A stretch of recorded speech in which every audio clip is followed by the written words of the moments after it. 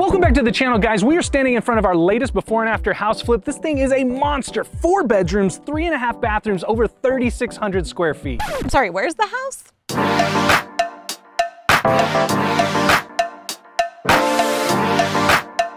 Hey Flipsters, I'm Lauren. And I'm Lincoln, and we are happily married. But not to each other. We're old friends from college, and we're flipping houses in the Austin, Texas area. And we're taking you along for the ride.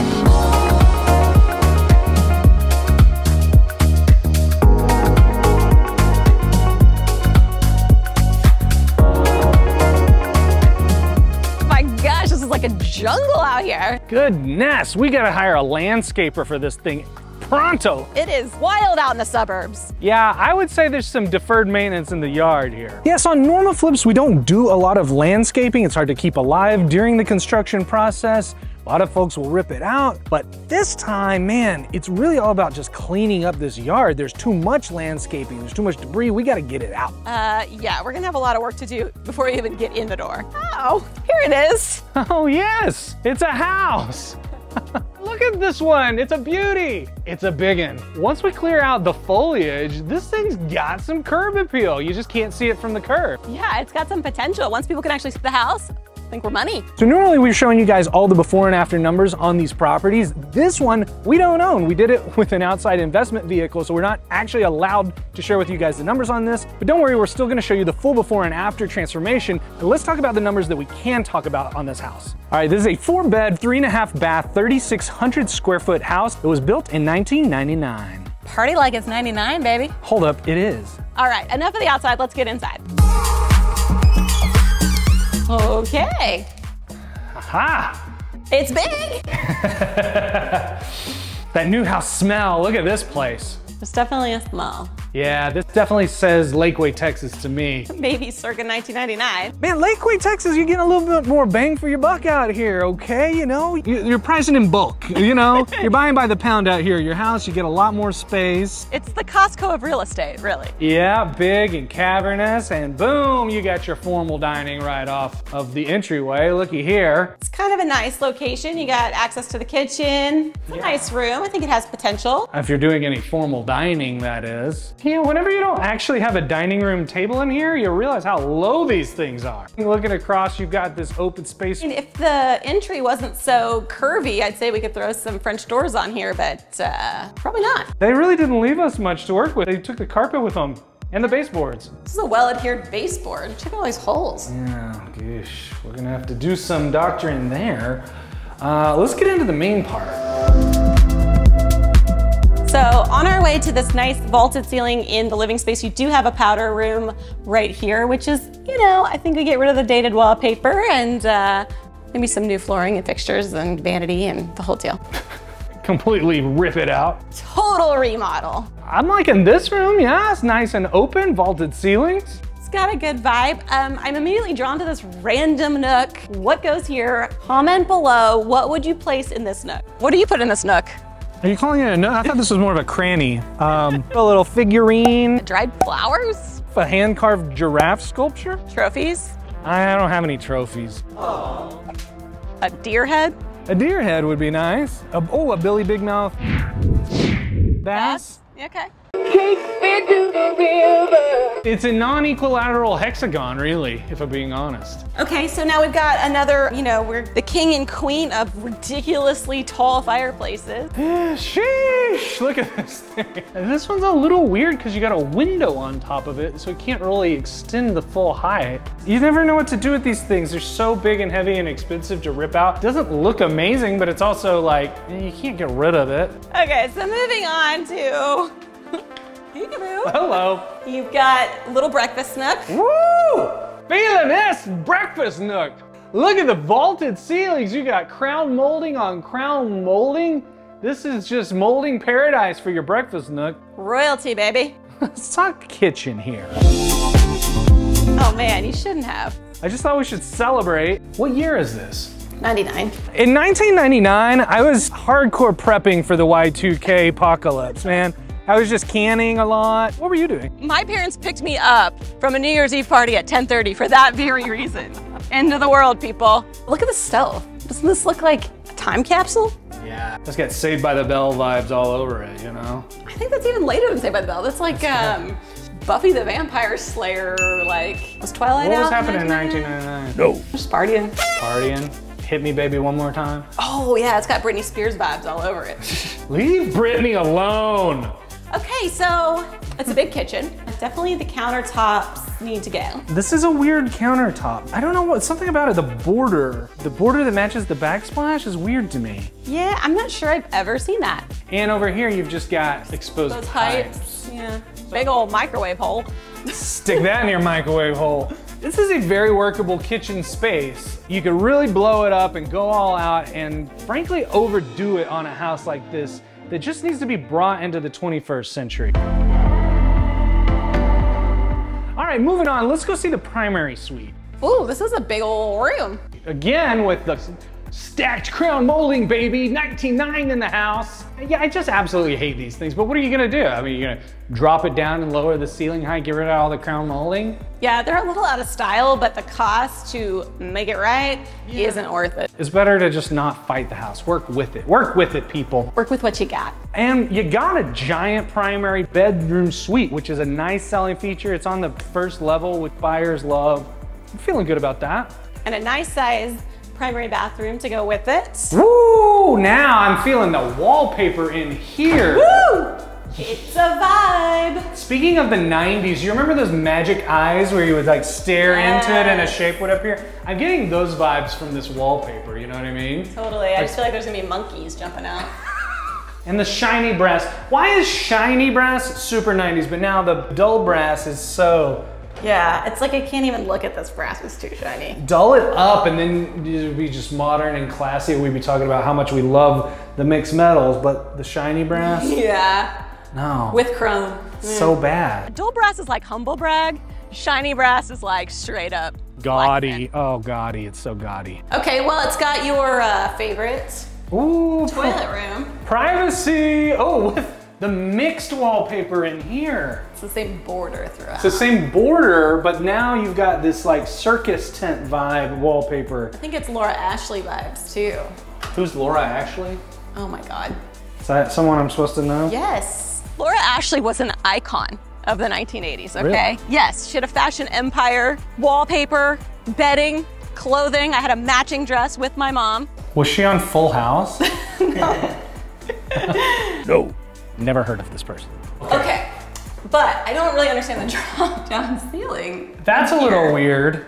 You know, it's in case you want to get up on top. It's intimate. You know, you can put a little something up there.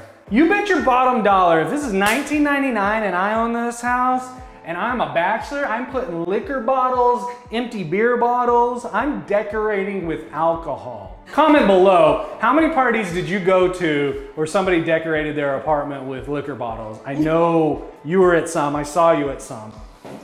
I plead the fifth. Okay, up here we have a landing. I was gonna say, what is this? I think this is like a game room, hangout second area. living area with a weirdly low arched window. It's weird to have an arched window this low. They're usually up high. Well, and it's weird that like the blinds start midway. It has blinds. Yeah, the blinds start halfway up on this thing. Yeah, I'm not really sure the point of those. Well, you know, it's like if you're sitting down and you need shade, and then if you're standing up, Okay. I don't know. Gotta love these columns with the trim caps, so decorative. So fancy. And then you come here, like, where is this going? And it's like, did you not think this through? When you were designing this, like, what are we, what is happening? It's like a column emerges. It's like an implied column. Okay, so off of this little game room hangout zone, you got this bedroom with an ensuite bathroom. Yeah, now this is nice for a guest room because it's got private bathroom, yeah? Yep. And some more funky wallpaper. Oh my goodness, the wallpaper in this place. And more shiny brass mixed metal. Woo! You gotta love it. So off of this little hangout, you've got not one, but two little secondary bedrooms. Yeah, they're both really nice sized. You know, you always start feeling better about the project when you come in here and you're like, what's happening with this? I don't know, but this is a coat of paint to just cover up the blue. I'm feeling like a Smurf was murdered in this corner. Smurdered. Smurder? Smurdered. Smurf and murder. A smurder happened in this corner. First of all, why was blue paint or blue substance being splattered and sprayed, and what was blocking it? Why is there none on the carpet? And how did they manage to get none on the carpet? And why was there a piece of furniture not up against the wall, but just free floating right here in the room? So many questions. And this bedroom is even bigger, nice size. Ooh, ooh, ooh, but wait. Spooky doorway. Spooky doorway to the attic. It's always these little short things. It's like, where do you put the door handle? You know, you put it at normal height and then it looks high on the door. Or you put it mid, you know, height for the door. It's proportionate to the door, but then it's hard to reach. Why not just do like a regular door too? Well, these are all good questions. Comment below. What would you do with this tiny door and its knob? Now off this hallway, you've got this shared bathroom, again with the wallpaper. Woo! Under the sea. Under the sea. Under the sea. Under the sea. Life is much better down where the wallpaper looks like fishies. Good one. It's fine. It's a bathroom. It's fine. Update cabinetry. What do I think about the floors? Replace them? Yeah, I mean, it's kind of neutral blah. I don't love anything in here. Moving on. All right, and on to the last room in the house. I don't know quite what to call this room. Awesome. Awesome. This is like the kind of room you always wanted in your house when you were growing up. I mean, I definitely hung out in some spaces like this growing up. I don't know about you. Oh yeah, man, you get the old Tamagotchi out, you know, play a little spin the bottle. Whoa. Like a ruckus room, a rec room, a Nintendo room, a hangout zone. Yeah, except didn't we just come from a hangout zone? A landing up here? So now you've got this big... Stage performances. So dramatic. Go ahead. Go ahead. Don't let me steal your thunder. You know what this room screams to me? I'll tell you. Underage drinking? Yeah, definitely. This is where, you know, a pensive teenager can just sit and... This is a mood and brood room. My parents just don't get it. Parents just don't understand, man. They just don't know what it's like. Enough brooding. We got no more time to be in our feelings. It is time to come up with a design plan and get this puppy started. So let's talk about the design forward in the house. Now, we are gonna keep the layout the same on this one. We're not moving any walls or adjusting anything like that. So it's really gonna be about cosmetic materials. Because we're located out in the suburbs, we're gonna go with more of a traditional look, a little more of a safe design, if you will. If this house was in downtown Austin, we might go a little more bold or funky, but as it's out in the suburbs, we're gonna go with something that's on trend, but also has a timeless quality. So first off, we're going to paint the entire house just a nice creamy shade of white. We're gonna lay some really nice hardwood engineered floors throughout. It's a little bit darker in tone than we normally do. Usually we go with the light white oak look. This time we're gonna go just a shade darker, but I think it's gonna have that rich traditional warm feel, which we're going for in this house. So we're gonna keep a very consistent look at this project. So in the kitchen and the bathrooms, we're gonna have gray cabinetry, which is a little bit fun, a little bit funky. Otherwise, we're keeping the countertops very clean, white quartz. We will run a white quartz backsplash in the kitchen, so the counters and the backsplash will match, which is a little higher end look. It costs a little more, but in this part of town, we're really driving a premium on the price. So normally I'm a wallpaper person, but this is like a lot of wallpaper and a lot of dated wallpaper, so we are gonna take that down. Now, I don't want the design to be completely boring, so we are gonna inject a little bit of life on the floor. We have a really fun pattern tile that gives just a little bit of personality, but it's in kind of a muted tone for the colors, so it doesn't like jump out at you like that wallpaper did. No magic eye happening with this tile. And then for the fixtures, currently all the fixtures are that shiny brass, which is not the cool brass, that's the uncool brass. So we'll be taking all of that away and we'll be replacing it with chrome, which is just a little bit more timeless of a material. Or who am I kidding? Probably in 20 years they'll be mocking this as well. So, you know, for the time being, it's on trend, and that is what we're going with in this project. So now that selections are made, our work is just beginning. Lots of work ahead of us. Let's get started.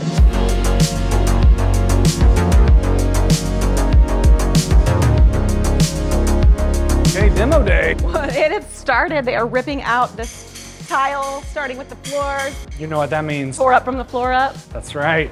Cue that montage, baby.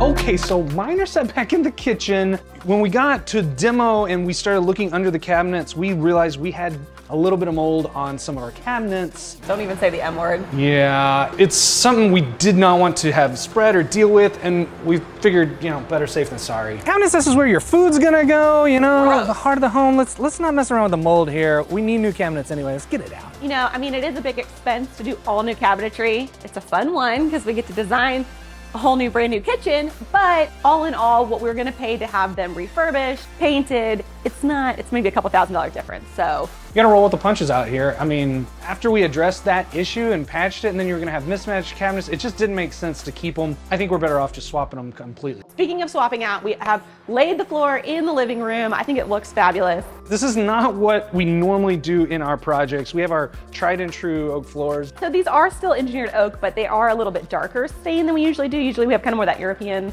white oak look, but I kind of like them. It's something different. I mean, this is a much more traditional, kind of like a suburban house. It's not sort of inner Austin like what we normally do. So I think it works here, but you know, anytime you're putting down a new floor we haven't tried before, it's a bit of a risk. Speaking of risky, you gonna climb on this thing? No, I'm good. This is such a high ceiling in here. We had to bust out the scaffolding just to paint the ceiling, but yeah, I think we did a good job. It looks good.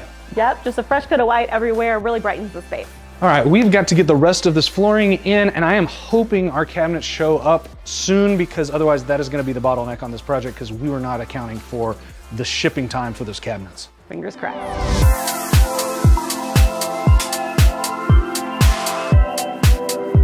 So if you're new to the channel, we now flip houses, not only for ourselves, but with our subscriber partners. So you could actually partner with us to flip a house here in Austin. We'll help you find the property, we'll help you scope the property, which tells you everything you need to do to the house. We'll get you your material list, and we'll even oversee the construction and help you sell it on the back end. We've had a huge waiting list, but we are opening it back up to new subscriber partners. So don't miss your chance. Go check out the link in the description if you want to work with us to flip your own houses. This is how we do this. In one way, I'm yours. Paint is happening right now. Currently upstairs and downstairs, we do have our cabinets have arrived. And check out what we discovered in this whole process. You can see that light in this little niche area. Does it look off center? Yes, it's driving me crazy. It's a 4-inch light. It's off center both to the back and to the right. It's very haphazard. Yes, the OCD is coming out. So we're gonna swap that out, get it in the right place, and these little touch-up things, man, we gotta address, because there's a lot of little small things that we gotta punch out before we can get this thing wrapped, staged, on the market. Let's do it.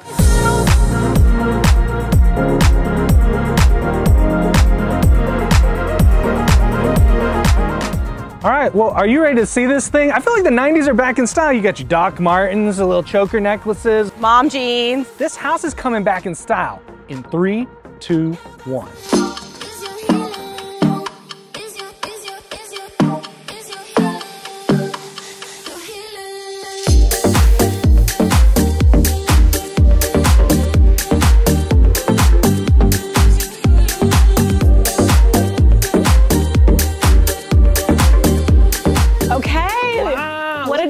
Paint makes. Yeah, it cleaned up pretty nice. So much lighter, and it doesn't feel so dated and stale, right? Yeah, definitely fresh. And now with all the foliage gone, we can finally get that golf course view. This is what you're paying for, people. Yes, absolutely. Man, I'm just gonna retire right now.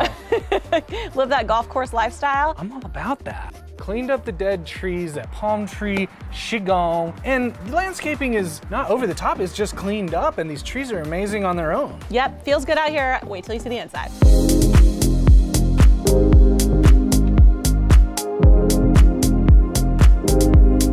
What do you think? Wow, look at this. It's cleaned up cool, right? This dining space.